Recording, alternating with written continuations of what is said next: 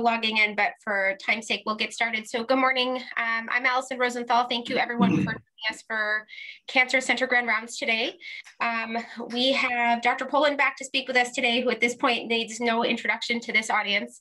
However, in case you've missed prior lectures, Dr. Poland has been giving us a crash course in where we stand with COVID vaccinations, basically quarterly for the last 6 months or so. And we've found these talks very valuable and had good discussion after. So we've asked him to join us again today as our local resident internal vaccinologist extraordinaire to talk to us a little bit about updates on the COVID-19 variants and where we stand with vaccines. So as always, there is a CME code posted here and will be in the chat function at the bottom of the screen as well. And if you have questions or comments, please send them through the question and answer box or the chat function, and we'll be happy to get to those at the end of the talk. And with that, I will let you take over, Dr. Poland. Well, thank you very much, Dr. Rosenthal. And let me share my screen here and get us going.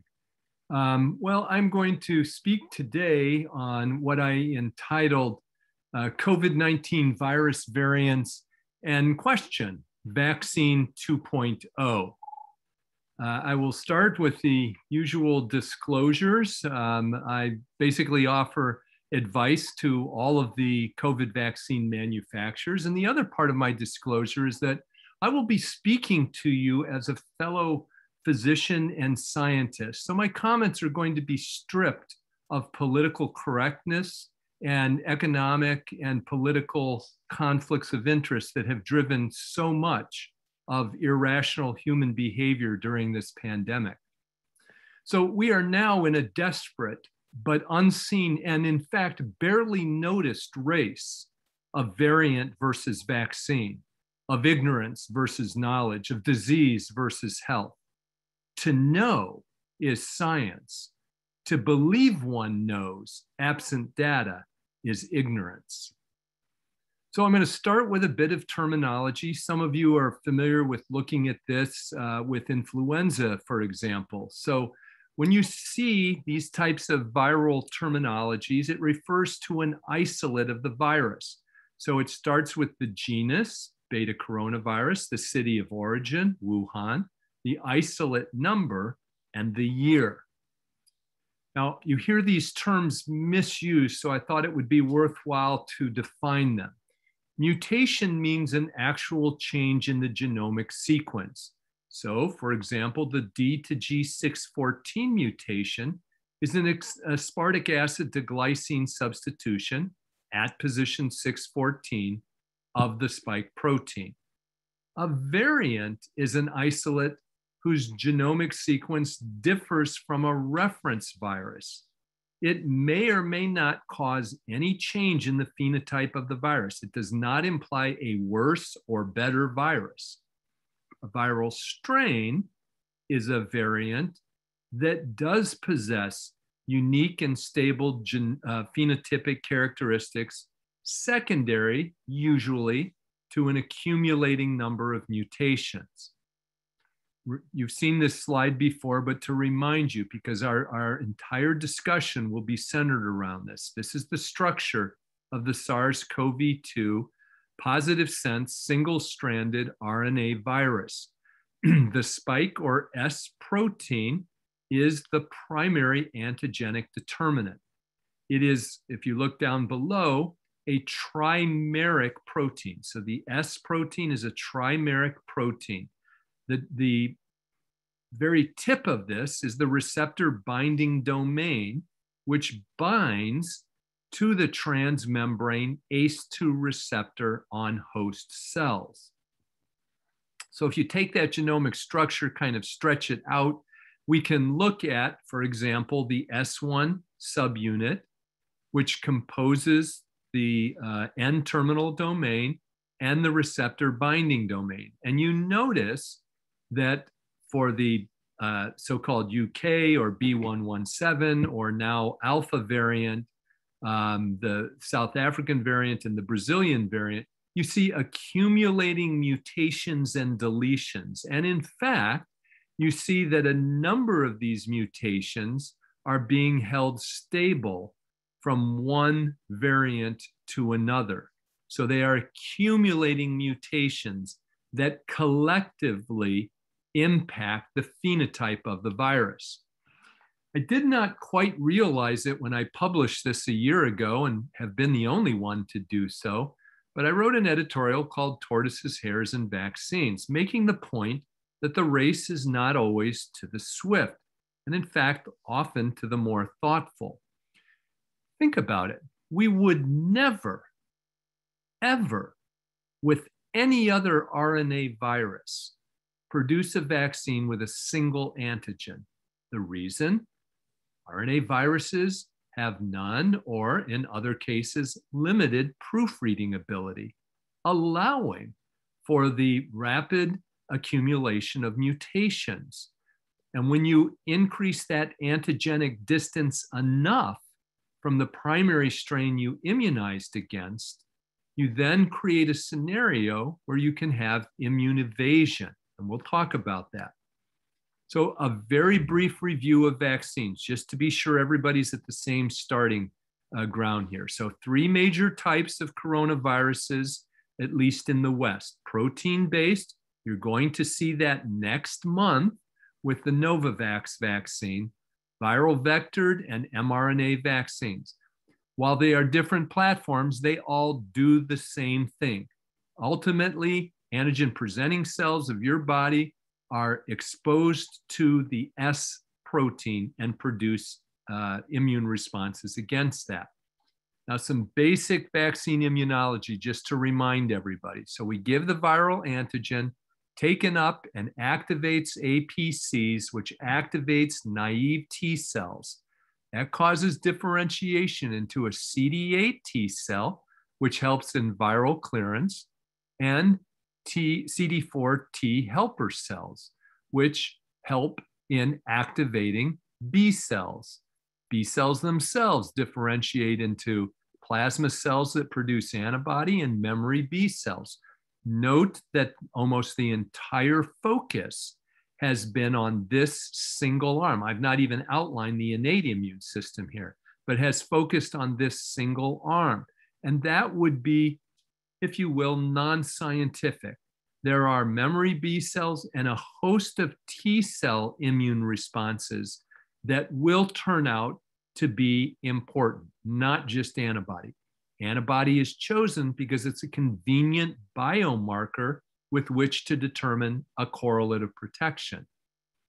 So again, the mRNA vaccines are a very simple idea. They started development in 1960 and in earnest in 1990.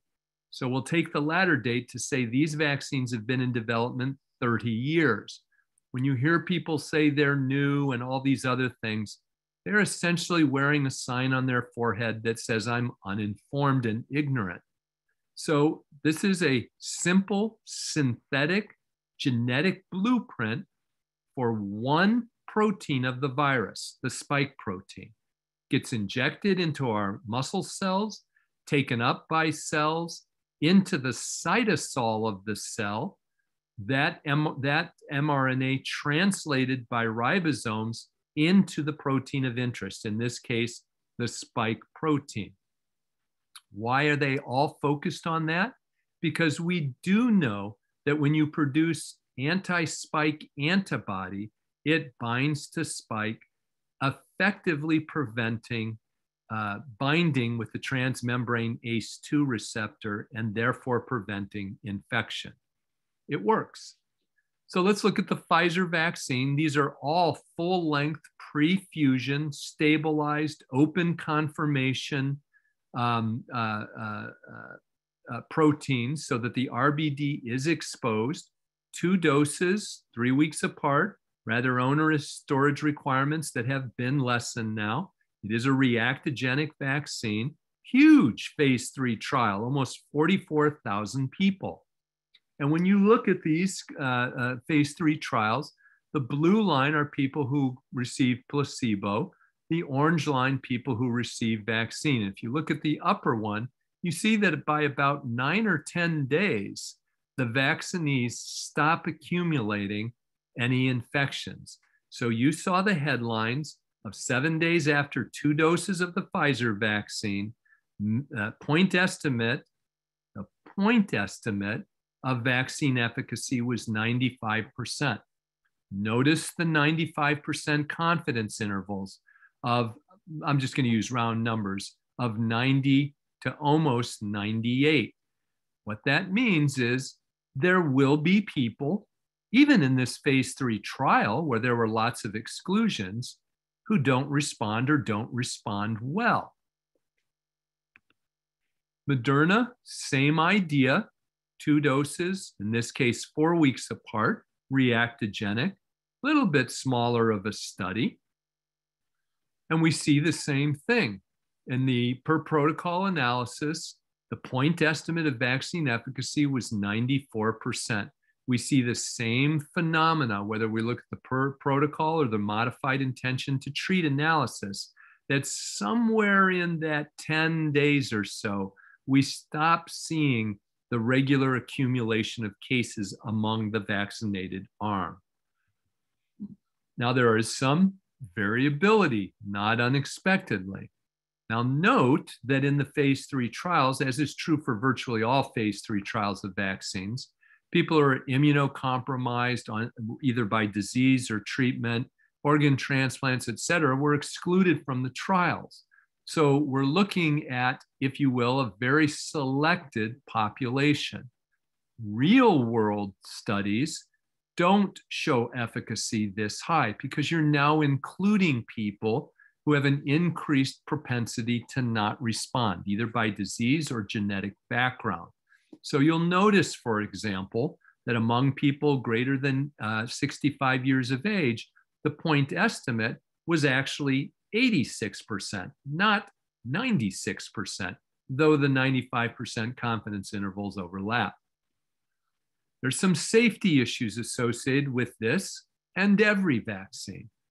Local and systemic reactogenicity, anaphylaxis on about the order that we see with other vaccines, a current concern over mild myopericarditis in young males, which we are not sure exceeds background rate, and other off-target inflammatory conditions. So we've written an article and published it on a research agenda for better understanding anaphylactic reactions to mRNA. And that research proposal is currently sitting in front of CEPI. We also just recently published an article with a variety of collaborators from around the world discussing the critical role of background rates in looking at adverse events. You will hear people say, well, I heard 4,000 people who got the vaccine in a nursing home died. That may very well be true, but you need the follow-up point. 6,000 nursing home patients who didn't get the vaccine died. So you always have to look at background rates in order to understand whether what you're seeing has any potential causal relationship with vaccine.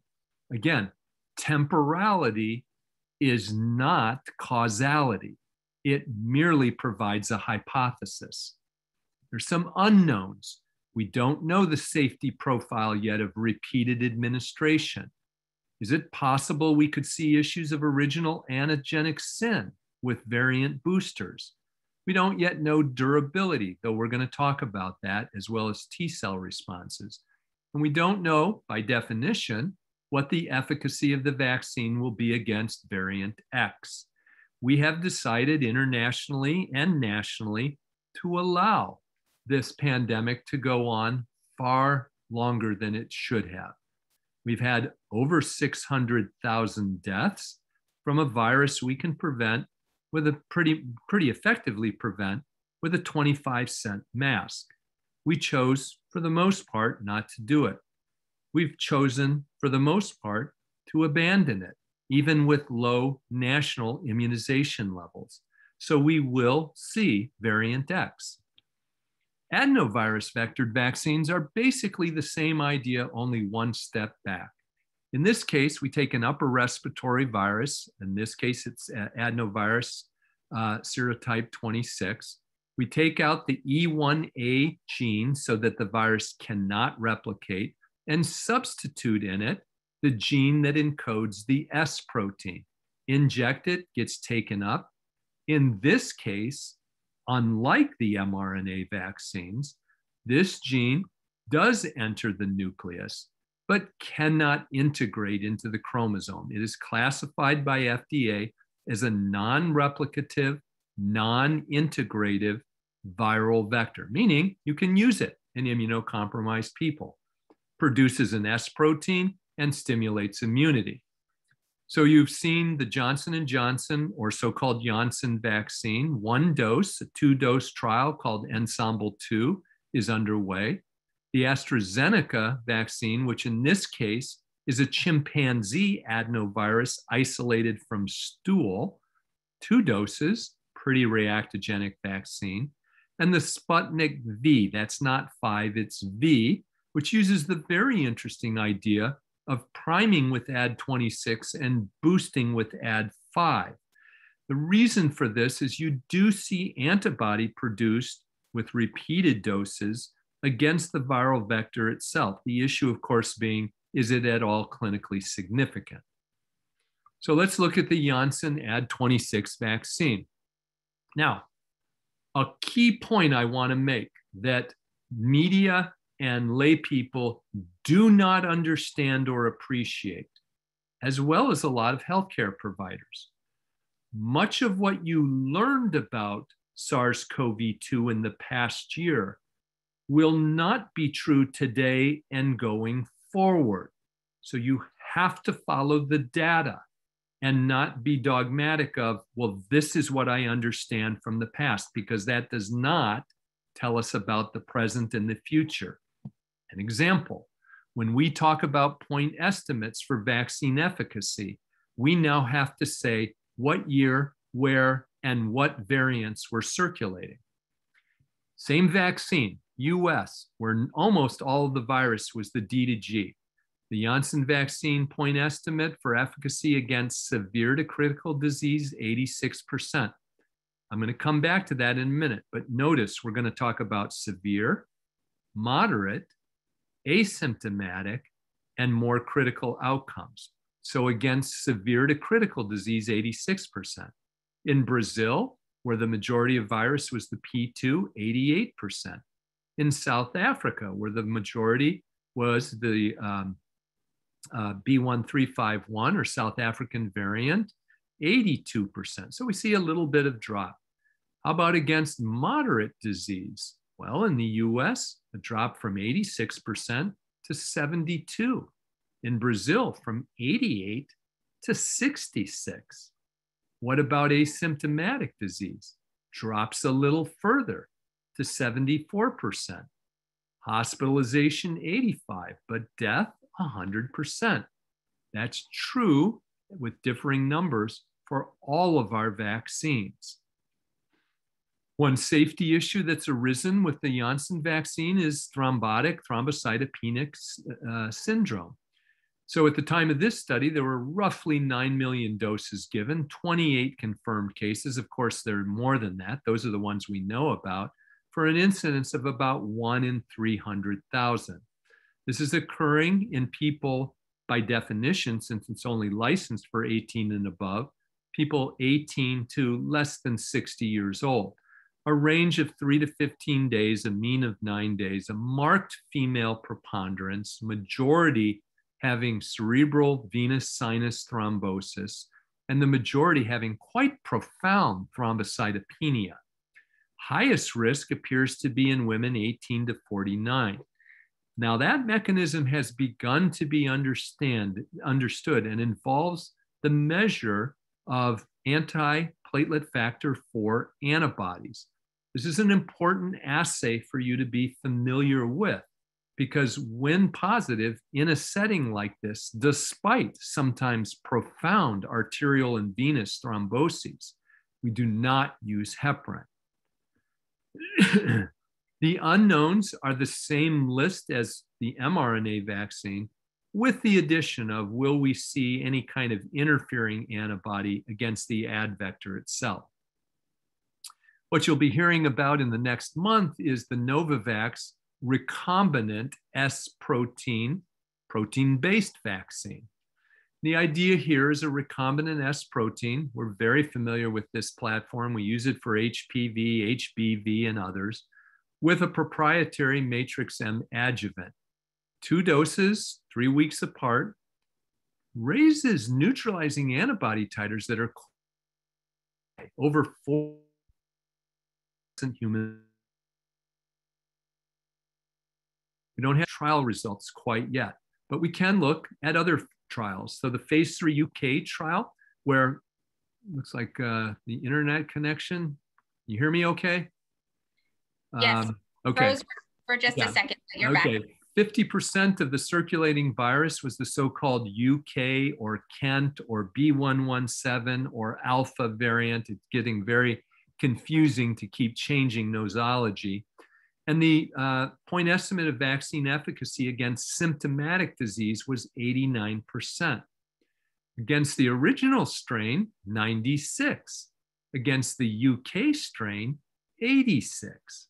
How about the phase 2B, Republic of South Africa, where over 90% was the South African variant? Well, vaccine efficacy was 55% in HIV negatives, 35% in HIV positives.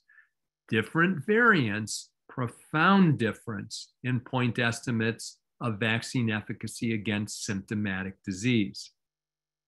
Other unknowns, as I've mentioned, very little data on people who were excluded from the phase 3 trials. We're getting more data, particularly with solid organ transplant. You may have seen some of those data coming out of Hopkins. We're just starting a study like this at Mayo Jacksonville. And the measured antibody levels occur in about 40 to 50% after 2 doses in people with solid organ transplant. But if you look at their T cell responses, they do quite well overall. And similarly with other drugs that you might imagine would impact immune response. Well, for those of you that understand the reference, welcome to the matrix. We have no choice but to enter into the matrix. And this is composed of a variety of knowns and unknowns. Some of the unknowns, we do not yet understand durability of immunity, the effect of viral variants, the role of T cell immunity. We don't even know the number of infectious viral particles needed to produce symptomatic infection. We have allowed, and we are seeing mutational pressure because of partial immunity. And we don't yet have a holistic systems level understanding of vaccine-induced immunity. So let's talk about the viral variants. Well, I'll intermittently use different names. As I said, it gets confusing, but the UK Kent B117 is now called the Alpha variant. The South African 351, the Beta. The Brazil P1, the Gamma. The India 617.2, the Delta. So I've shown you this once before. Last time we talked, you would have considered it theoretical. Everything on this graph has turned out to be true. So let's take a community that each month has a stable 10,000 infections, all right? The bottom gray line is how many deaths you see per month, about 129 out of those 10,000. Now the red line is modeling what happens if the virus becomes 50% more lethal. The number of deaths goes from 129 to 198. We have not seen a strain yet like this. Instead, let's model what the virus is doing. It's becoming more transmissible. So let's take the Alpha strain, the B117, the UK. All of those are the same term. Now you go from 129 or 198 deaths per month to just under 1,000 deaths per month.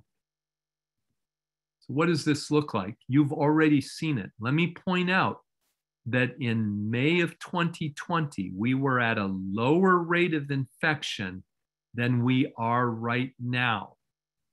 We made the same mistake. We said, well, we don't need to distance. We don't need to wear masks. Open up the restaurants, et cetera, et cetera. And we had a major second wave, in part related to the D to G614 mutant, basically was the dominant virus globally. In fact, when you look globally, by the end of just June of last year, almost all the virus circulating was the D to G mutant. Well, there are a variety of variants. We've talked about alpha, beta, gamma, and delta. We're going to review each of those. But to give you a pictorial, so the UK or alpha variant, about 50% more transmissible than the original strain, probably does cause more severe disease, but vaccines appear to be very effective against it. The South African variant, again, about 50% more transmissible. We're not sure whether it actually causes more severe disease, but the vaccines are less effective. The so-called Brazilian variant, or P1, believed to be more transmissible. Not sure that it causes more severe disease. We don't have great point estimates on vaccine efficacy yet because this has not circulated as widely. The California variants, about 20% more transmissible, at least in the elderly, seems to cause more severe disease, but the vaccines look more equally effective. If I could label the India or Delta variant here, it's 50% more transmissible than the UK and South African. So 100% more transmissible, if you will, than the original Washington or Wuhan strain. So the UK alpha has some 23 known mutations. It is now international. A lot of the mutations are either in the S protein or have deletants, including the first appearance of the so-called Nelly mutation, increase the R0 by about 0.4, making the virus 50 to maybe up to 70% more transmissible. Here's a good example of what I mentioned earlier. What you learned last year is that this really isn't an issue in pediatrics. Well, with this variant, it is, because it is more transmissible, increases the viral load by 4-fold or more, increases the risk of hospitalization by about 60%. And now in the US and continental Europe, about 25% of the COVID hospitalizations are now in people under the age of 19. So you'll have to abandon what you thought you learned last year about this. The South African or beta variant, 17 lineage-defining mutations. This was the first time we saw this trifecta of the Nelly, Eek, and Karen mutations and a deletant in the N5 superloop. This is important because it changes the conformation of the RBD, allows for higher binding affinity, particularly because of the Karen mutation, escapes 2 major classes of neutralizing antibody, and about 50% of convalescent plasma has no detectable neutralizing activity against this variant. And this represents natural selection of a virus with competitive advantages. The point is this: every time the virus infects somebody, it replicates. Every time it replicates, you induce mutations. Those mutations with selective advantages will be maintained and will be synergistic with others, producing more infectious and eventually, very likely, more severe variants. The Brazilian gamma variant, 17 mutations, has this same trifecta that we've seen: significant decreases in neutralizing antibody ability of convalescent plasma. The Delta India variant is now a variant of concern. Yet the highest number of cases now outside of India occur in the UK. In fact, now in the UK, 91% of their sequences are the Delta variant. It is 50% more transmissible than the Alpha, which was 50% more transmissible than the reference strain. This has now been detected as of this morning in over 60 countries.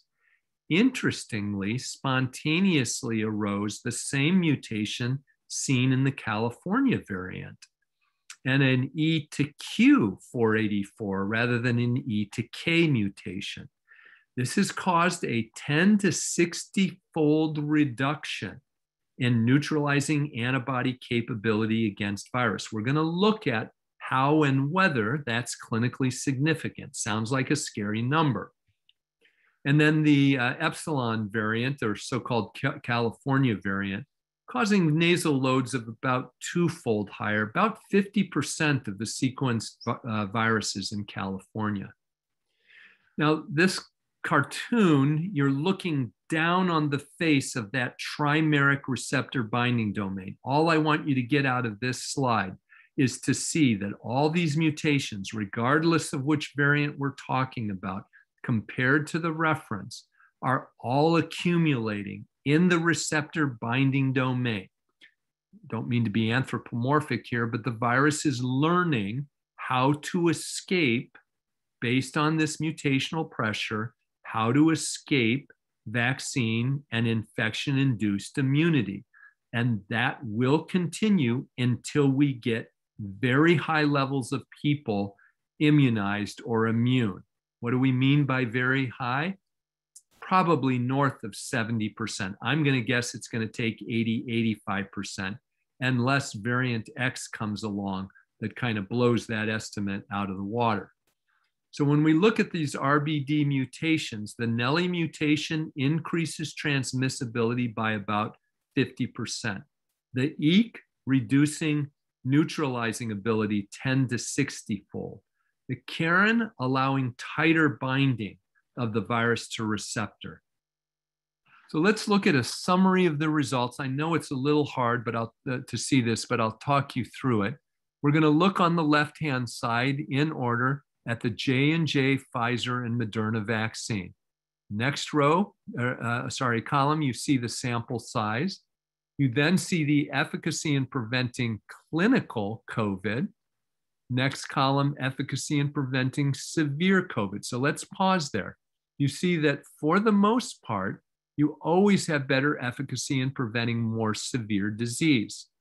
Lesson, these are disease blocking and less good at infection blocking.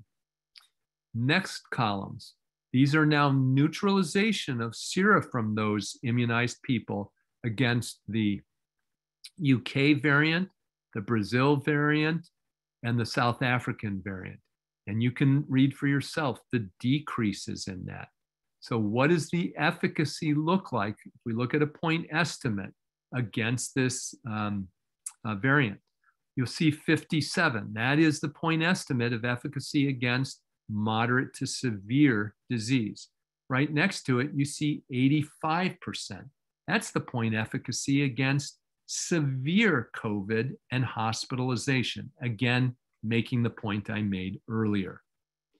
To maybe see it a little clearer, these are neutralizing antibody tests by a certain type of assay against the reference strain. The vaccine induces very high levels of antibody, very effective against the UK variant, pretty effective against the Brazil variant.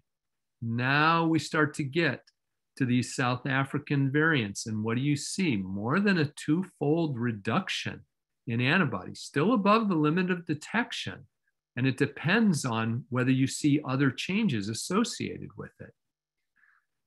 Looked at a different way, let's look at the reference strain here, very high levels of antibody.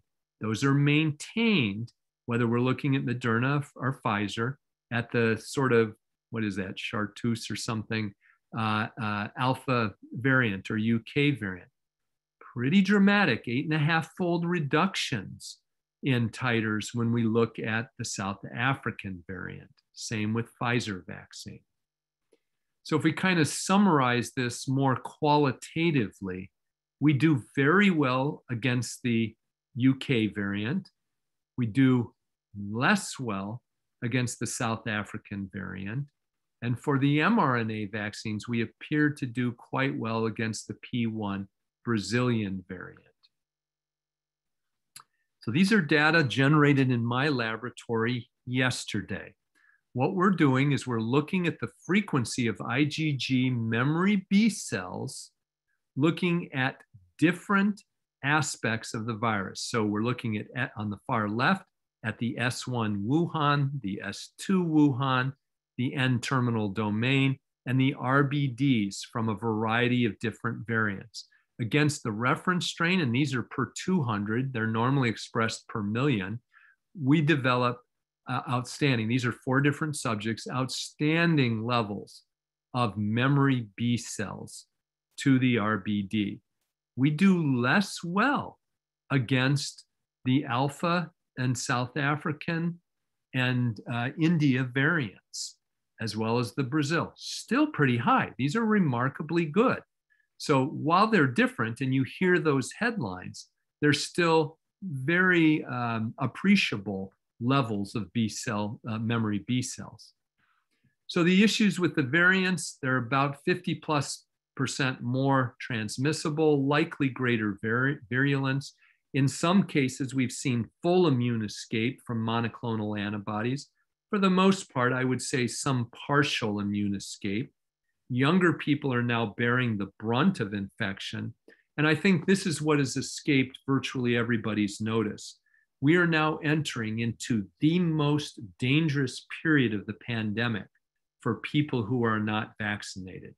They now face very different variants. Now, the advantages, we've learned how to ventilate them. We've learned how to care for them in the hospital, but that's the risk they run in their faulty calculus about whether to get the vaccine or not. There are unresolved issues. What's the durability? What about increasing time interval between doses? Clinical trials down to age 6 months of age with reduced doses are now taking place.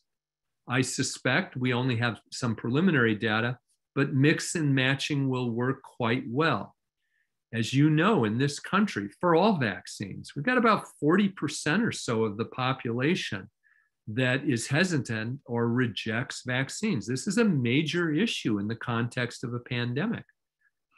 Myself, my daughter, who's a mental health and trauma specialist, and Allison Matthews from our Center for Innovation published an article on how humans make decisions under conditions of uncertainty. And we proposed a human-centered design method that we think would help with that for those of you that are interested. I've underlined in red the primary, if you will, psychological issue that misleads people. Why are people irrational in their decision making? It's because they come to beliefs first and explanations follow that, i.e., the data don't change their mind. That's why you see people getting vaccines in the state of Washington when they get a free joint, in Minnesota when they get a free fishing license. It never had, and their hesitancy never had anything to do with the science. Well, George Bernard Shaw said, we learn from history that men never learn anything from history. And so too with this pandemic.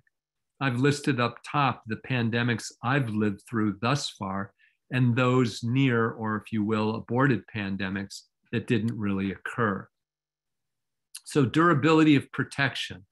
Here's the theoretical construct based on what we know so far. For those of you that hear things like, well, I got naturally infected, I'm fine. Well, let's look at the data. The data suggests your immunity, at least antibody immunity, will wane faster than otherwise healthy people who got the vaccine. Why would that be? Because the immune response is concentrated on a single antigen. So the depth of that immune response is profound, as opposed to our immune system, if you will, being distracted by irrelevant virally presented proteins that don't protect. Now let's look at actual data. Does that turn out to be true? Below, you see people who got naturally infected. Above, you see people who got vaccine. And the decay half-life through day 115 was 58 days for these guys, 65 days for the vaccinated people. But there are also, this is not quite linear. There are different waning half-lives as you go out further and further. So the half-life out to day 240 appears to be closer to 108 days. Remember that number, because this is going to be used now in the models that I'm going to show you. Before I do that, I do want to just expose you to this. These are 6 patients. The original virus, the UK virus, the 351 variant, and the Brazil variant. And each of them are organized the same way: after infection, before vaccination, and after vaccination. And you see in all cases, particularly when we're looking at the South African variant down here in the left corner, they wane pretty quickly, but do really well. Notice the level, not as well as against these more reference type strains, a titer of 1,600 versus 9,000. But they do respond with very high levels of antibody. This is why the recommendation that we still immunize even after infection. All right. The theoretical construct upon which we as vaccinologists think about that is that we get immunized, you build immunity pretty quickly that wanes. So if it's the same virus, you can boost that again with a booster dose that wanes until you get to the point where you have viral variants where you now have to refocus immunity by giving, if you will, a booster against a variant in order to stay above the level of protection. So what does this look like? So on the x-axis, the mean neutralization level. On the y-axis, protective efficacy. For those of you that got the Moderna vaccine, you just eased out those that got Novavax or the Pfizer. They're pretty equivalent. I'm kind of joking, but different than the Johnson & Johnson vaccine and other ad-vectored vaccines. So what does that mean? Well, again, using this half-life of 108 days over the first 250 days, take the vaccines that most of us got, which were the mRNA-based vaccines. You started at a point estimate of vaccine efficacy of about 95%. What we expect is that this is going to reduce down to, I don't know, high 80s or so over about 250 days. If you have a healthy immune system, I will be shocked, unless a new variant arises, that you will need a booster in the first year. It might be in year 2 or 3. We don't know yet. That's an extrapolation past any data that we have. But let's say that you got an ad-vectored vaccine and you started out at 70%. Well, you're now getting down to, high 30 efficacy, and that may be a problem. Let's look at it a different way. Here's the efficacy against wild type on the x-axis. Here's predicted efficacy against a variant. Remember, I told you that at least when we look at the South African variant, we're seeing 6 to 10-fold decreases in neutralization capability. So the blue and the purple line. So you started off at 90. Well, against that South African variant, if I can get my pointer to work, you might be more like at 35, 40 as time goes on. So at least theoretically, considering only antibody, and I've already told you the faulty immunologic logic in thinking that way, is that there is the theoretical need for boosters.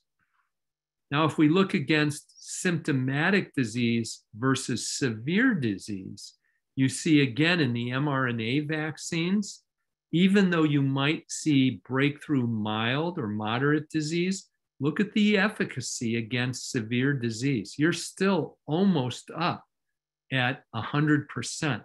That's an important thing to think about as we devise public health strategy.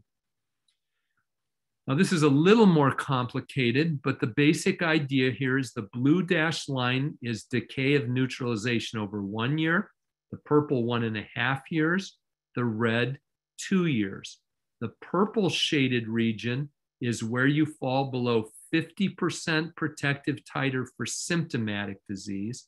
The orange is where you fall below the 50% protective titer for severe disease. Again, looking at the titers that the mRNA vaccines are raising, you see that you don't even fall into the potential for symptomatic disease until we're talking about 500 plus to 750 out to 1,000 days. So for otherwise healthy people, and this is the problem with public health recommendations, is that they are not individualized. For otherwise healthy people, I will be quite surprised, holding out the difference that a new variant could make, that we would need boosters in the first couple of years. Not true for people who got less effective vaccines or who don't have healthy immune systems. So this is a qualitative way of showing you that. This is before and after columns. So a vaccine that prevents disease but not infection. You see that what happens after you vaccinate is that you are now moving more and more of any, let's call them breakthrough infections, into the asymptomatic or mild range. And that's generally what these vaccines are doing. For vaccines that prevent disease and infection, you see that, and that would be the ultimate for every vaccinologist, you see that you move essentially everything after vaccination into asymptomatic and mild. For some of the variants, like South Africa, we're up here. For the reference and alpha variant, we're down here.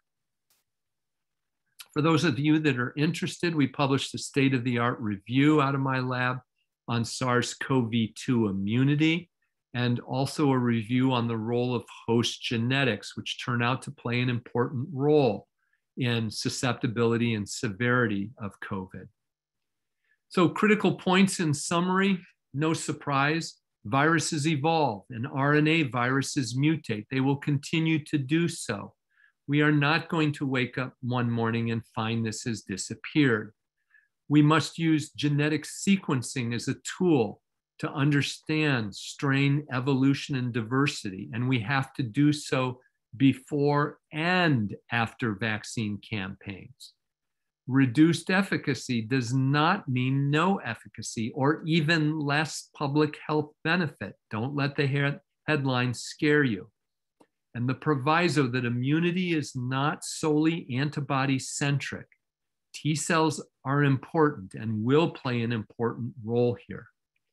So I'll end the way I began with a quote. Everybody knows that pestilences have a way of recurring in the world, and yet somehow we still find it hard to believe in ones that crash down on our heads from a blue sky. Reality is, colleagues, there have been as many plagues as wars in history, yet always plagues and wars take people equally by surprise.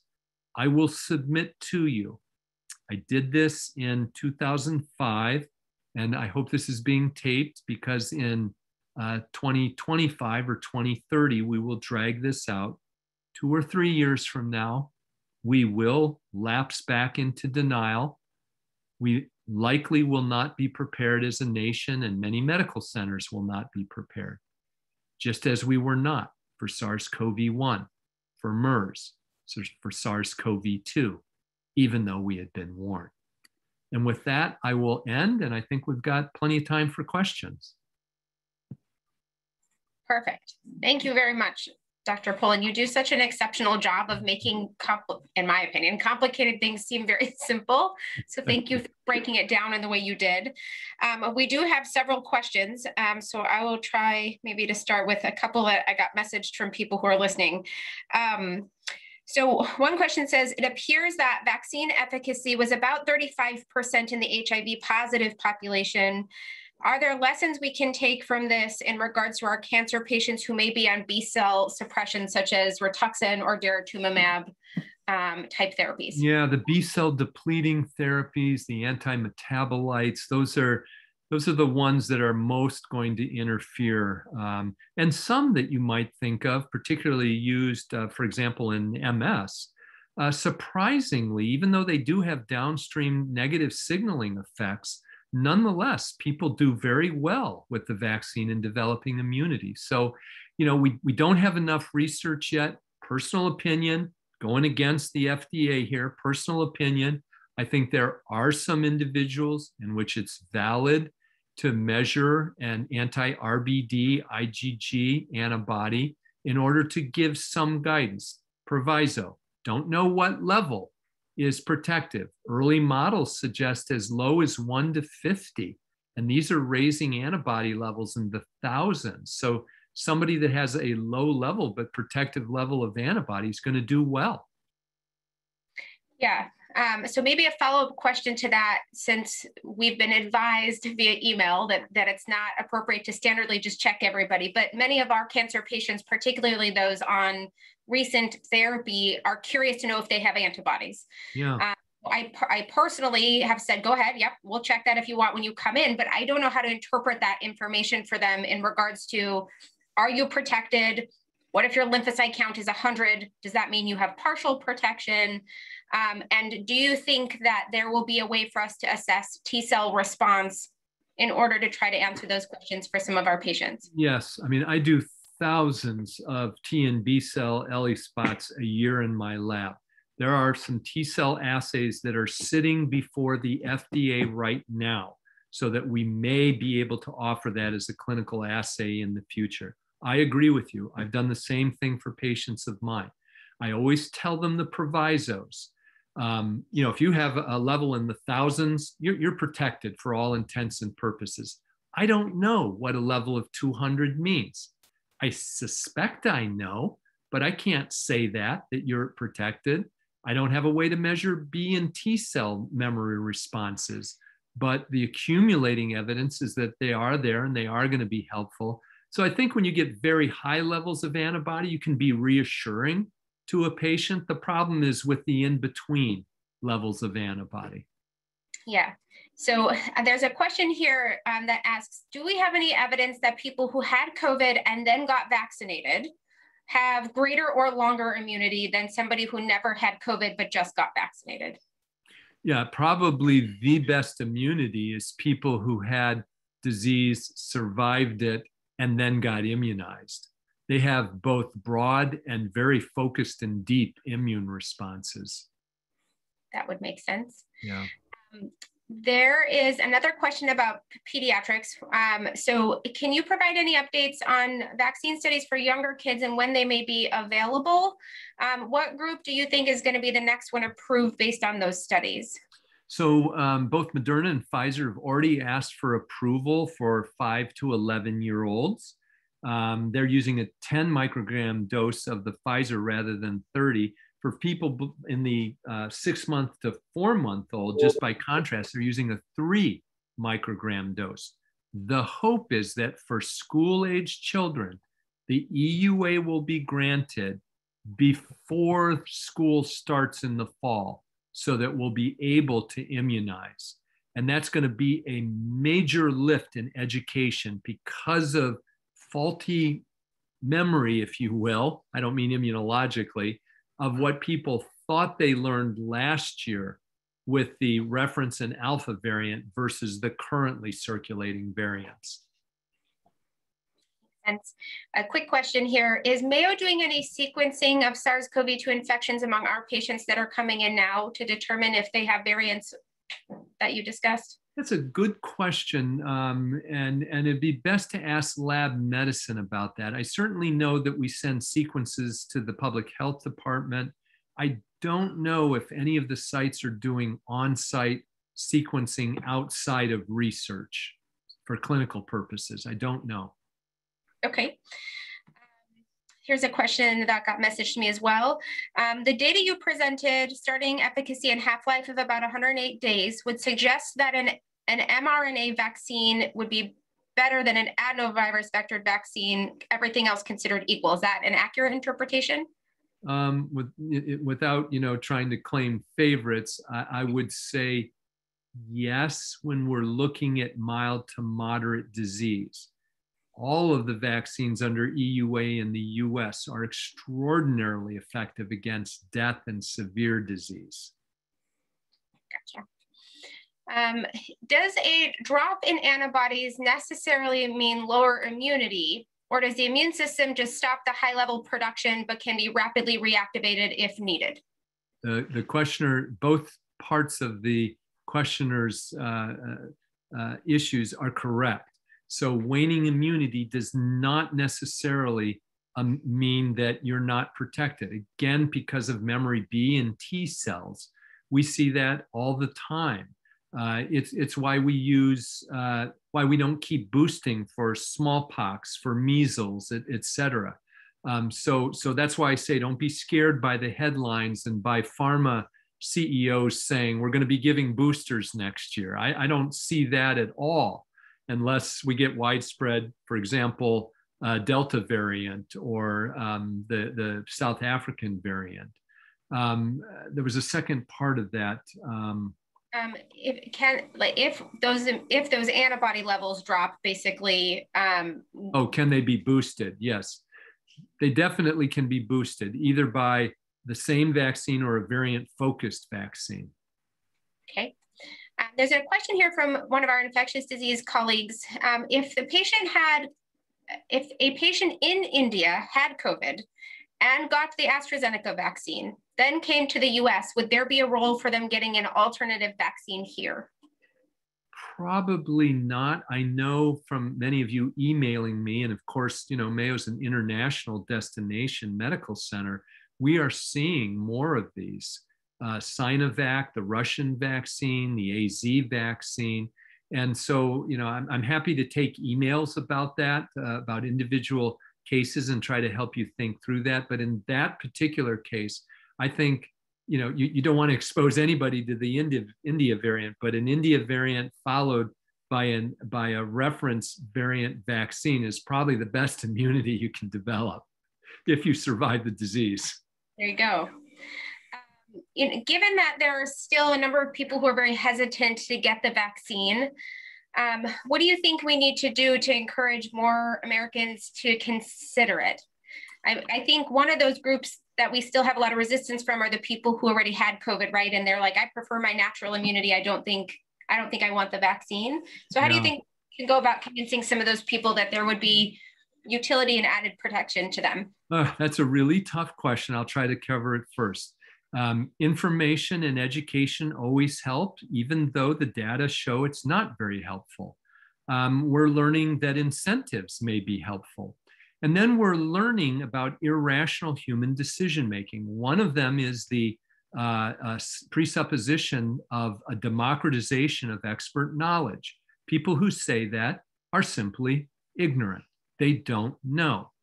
And so that is why medical centers have had to make vaccines mandatory. Personal opinion is that these vaccines, when they are under BLA, not EUA, should be mandatory. I think we have a moral duty to protect our vulnerable patients against diseases for which we have safe and effective vaccines. Makes sense. We're right at 9, but if you have time for one more question. I'll stay as long as you'll have me. Okay. So this comment says, I understand that for those with natural immunity, that neutralizing antibodies may wane. However, bone marrow plasma cells show persistent antibodies long-term. Large-scale epidemiologic data has shown worldwide that reinfection is extremely rare for prior infected patients, backing up that they may have long-lived humoral immune response. Has similar research on bone marrow plasma cells been done in vaccinated patients? It's just started. The questioner is exactly right. There was a study looking at long-lived plasma B cells in people previously infected. remember, I mean, that we all want a lot of data. We've been dealing with this for less than 2 years. The world has been on fire, and we've been flying the airplane, while we build it. So that's a research question that absolutely deserves to be answered. And there are ongoing studies looking at that. I don't have data on the vaccinated part yet. Okay. Good answer. Well, I want to thank you again for your time, expertise, and everything you shared with us today. I certainly feel like I have a better understanding of where we stand and the impact that the variants may have. It's hard to follow, even trying to read about stuff when they keep changing the names of them. So thank you for summarizing that. That's the great beauty of Mayo Clinic. Things that are routine to you, Allison, I can't follow that literature, and I have to ask you. And I really appreciate that about my colleagues, as we freely consult with one another by email, phone, and I'm happy to do my part in that. I spend all day on COVID. You can't expect everybody to do that. Yeah. So I'll just reiterate something that Dr. Poland said earlier. If there are specific questions that you didn't get answered today as part of this, he accepts emails and would be happy to do his best to address your questions. And as things evolve, we may have an opportunity to bring you back. So thank you again for your time and to everyone who joined us today. Be safe and vaccinated. See you, Dr. Poland. Thank you. Bye-bye.